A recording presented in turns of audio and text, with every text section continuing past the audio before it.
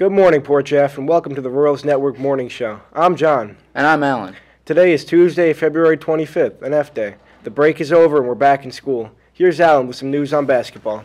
The girls' varsity basketball team just keeps on winning. On Friday night, they beat Mattituck to win the Class B County Championship. Tonight, they play Pearson at 5:30 at the St. Joseph's College for the BC County Championship. If you can, take a ride out to support them.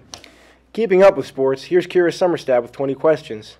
Hi, my name's Kira Summerstad. I'm 17. I swim for the Three Village Swim Club, and I am committed to swim at Ohio State next year. All my coaches and a bunch of my friends and my parents. I was 9.5. The thing is being able to travel and meet new people and having a team that's basically your second family. I'm 9 times a week. Backstroke.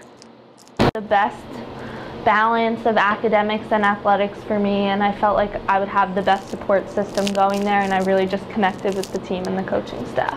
The banana serves by just taking deep breaths and listening to music sometimes. I would run track, make Olympic trials and more events, and hopefully again in 2024, and then hopefully make NCAAs in my 4 years at Ohio State. Learn time management over time, so it gets a lot better.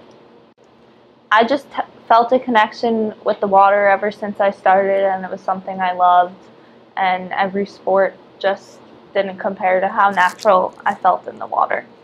Probably qualifying for Olympic trials.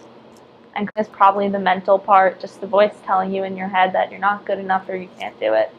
Stroke is 54.74 seconds. Swimmers are Kate Summerstad and Olivia Schlegel. See you later, Port.